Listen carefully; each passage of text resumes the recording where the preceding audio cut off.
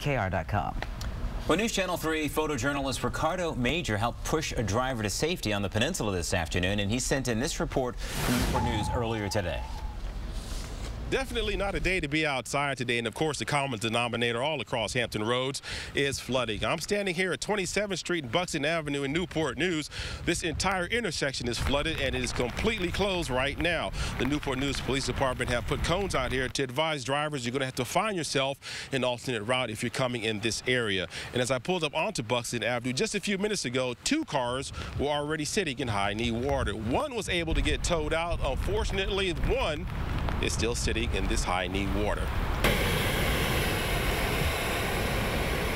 Okay, what made you drive through that water? You thought it was low or underestimated or what? I've been doing it for a couple of years now, except usually I'm driving my Pathfinder. I gave it to my mom to drive today.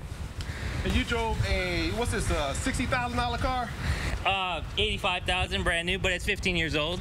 Still, that's a lot of money though. Yeah. I put my own work into it. It'll be all right. I'll drive home in it tonight.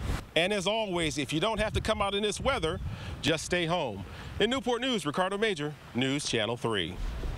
Now, live in 3D, your Viper radar forecast in high definition. Here's meteorologist Patrick Rocky. Some great advice there from Ricardo, because we're not used to this kind of rain. I mean, huge.